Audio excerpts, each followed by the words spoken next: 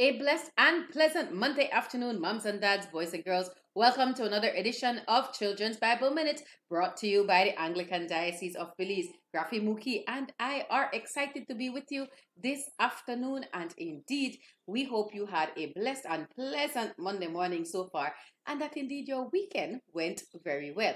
How did you spend your Valentine's Day? Did you think about the fact that God loves you unconditionally? I hope so. Today we are continuing our look at the teaching ministry of Jesus.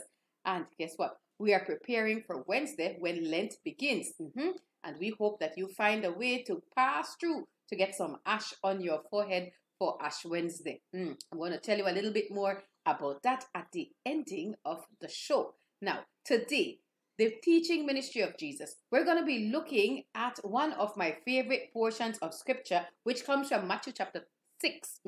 Matthew chapter 6, 25 to 34. Yes, this is the part where Jesus teaches about not worrying, where Jesus tells the people about the fact that God will always take care of them. Let's listen to this one entitled Don't Worry from Saddleback Kids, which is a child-friendly version of the teachings from Matthew 6, 25 through to 34. Now, we do not own the copyright for this video. It belongs to Saddleback Kids. We are only using it for the proclamation of the kingdom of God to children. Let's have a look. This is thankful. Don't worry. This is Jesus. Heyo! Who is the Son of God and the Savior of the world. Jesus did many amazing things. He taught everyone about God's love, healed people from their sickness, and even calmed storms. One day, Jesus was speaking to thousands of people. Jesus! When someone asked him about money, he told them a story and tried to explain to the people that our treasure is not on earth, but in heaven. Then he turned to one of his disciples and said, "That is why I tell you not to worry about everyday life, whether you have enough food to eat or enough clothes to wear. For life is more than food, and your body more than clothing." I guess. Look at the ravens. They don't plant or harvest or store food in barns, because God feeds them. And you are far more valuable to God than any birds. Yeah, I think so. Do you think that by worrying about anything, you can add a single moment to your life? And if worry can't do a little thing like that, what's the use of worrying over bigger things? That's a good point. Look at all the lilies and how they grow. They don't work or make their clothing. Yet Solomon, the great king of Israel, in all his glory, was not dressed as beautifully as they are. And if God cares so wonderfully for flowers that are here today and thrown away tomorrow, He will certainly care for you. And don't worry about what to eat or what to drink. Okay. Many people worry about these things, but God already knows what you need.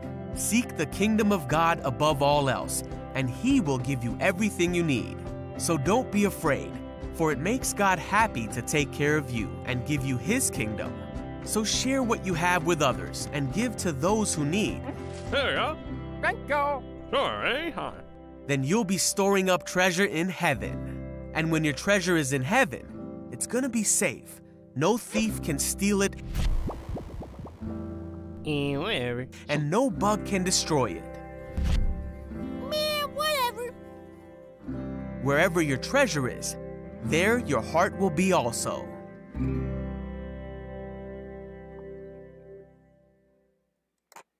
We want to thank Saddleback Kids for that one on being thankful. And of course, the concept of being thankful comes out of the fact that we are trusting in God in order for Him to provide for us.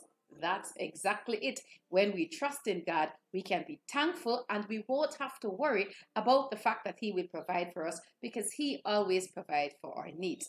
My favorite part of that whole story is the ending where it says, or the part where it says, "Seek first the kingdom of God and His righteousness, and all things will be added for you." And I'll tell you what, boys and girls, moms and dads, sometimes we could worry as to whether or not God will provide for us. Sometimes we worry where the next money for the bill will come from, what will happen if there is no money for gifts for birthday, and even if there is no money to pay light bill or buy enough groceries to feed everybody. We tend to worry about these things because we feel like we are responsible for taking care of these things. And yes, we have to put in some effort, but at the end of the day, if we offer our issues unto God and we pray for His guidance on how to fix them, He will always send. And He always, once we seek after Him and His righteousness and live according to how He guides us to live, we could trust that He is going to make a way even when there seems to be no way. Seek first the kingdom of God and His righteousness, and all things will be added unto you. Not some things, not just a few things. All things, everything that you need. And we have to be mindful of making sure we could distinguish, separate our wants from our needs. Our needs are the things that are essential. Our wants are the things that we just want to have because we want to have them, not because we need them. And you know what? Listen, there is a nice little song from Scripture Songs from Go Kids Asia that talks about seek ye first the kingdom of God. Let's listen to this song. When we come back, we will have a little bit more discussion and pray before we leave. Let's have a listen.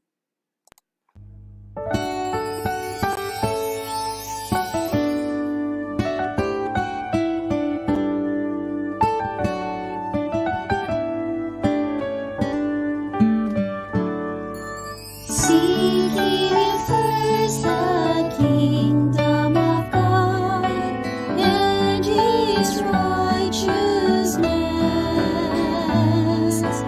and all these things shall be added unto you.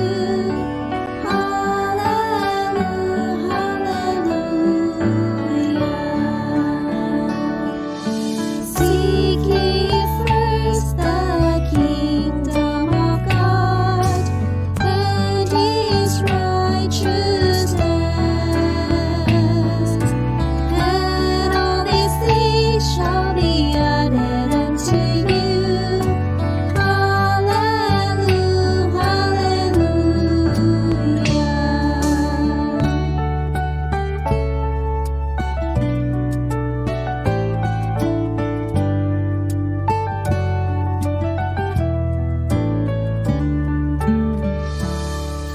Seek ye first the kingdom of God and His righteousness,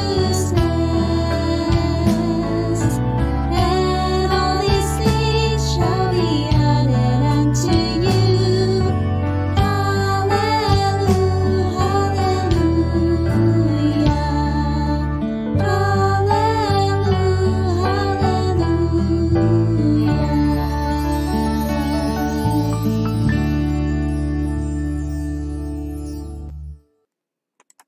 That was a nice interpretation of one of my favorite songs, Seek Ye First the Kingdom of God. All because it is based on Matthew chapter 6, verse 33. Seek first the kingdom of God and His righteousness, and all things shall be added unto you. And that is the promise in order for us to get us to not worry about the things in this life, material things, or any kind of other concern. If we seek first the kingdom of God, then we could follow the teachings that Jesus told to them in Matthew chapter 6, 25 to 34, not to worry, because God is in control. Anyway, boys and girls, we are out of time for this afternoon, and we have a meeting that we have to attend. You know what Rev is noticing? Rev is noticing that she has now a lot more meetings online than when she had meetings in person. Anyway, I will see you again on Wednesday when we will be celebrating Ash Wednesday, and I do pray and hope that you have a beautiful rest of the Monday and Tuesday, and I look forward to seeing you on Wednesday. Before we go, however, you know we like to say a prayer with you, so if you don't mind closing your eyes and bowing your heads, we would be grateful. Excellent. Let us pray. Good afternoon, God. God, what a beautiful Monday afternoon it is. Father, we thank you for bringing us safely through the week, and we just ask that your presence continue to be with us through this day and into the remainder of this week. Father, we just thank you that we could have heard in the words and the teachings of Jesus the fact that we should not worry. Not that we shouldn't be concerned or shouldn't play our part in ensuring that we accomplish certain things in our lives, but that in doing these things, we must trust that you will be with us in order to get it done. We thank you, God, that your word says that if we seek first your kingdom and your righteousness, that you will ensure that all that we need is always provided for. Help us, God, to be mindful of the difference between needs and wants. Help us to remember that the things we want might not be what we need, and that you will always provide for the need and not so much for the want. We just thank you, God, for the opportunity to learn from you, for the opportunity to share in your love, and for the opportunity to share your love with others. We lift our prayers unto you, God, through the name of your most precious Son, Jesus Christ, our Lord. Amen. Boys and girls, we love you, and we had such a wonderful time with you here on Children's Bible Minutes, looking at Matthew chapter 6, 25 to 34, remembering that we should not worry. We should seek first the kingdom of God and his righteousness, and then all things will be added unto us. We hope you enjoyed our show. Graffy Mookie and I are always blessed to be here with you. Remember, stay home if you can. Wear your mask, practice your physical distancing, sanitize often if you gotta go out. Above all else, don't forget that God loves you, and we do too. Until next time, God bless and bye for now.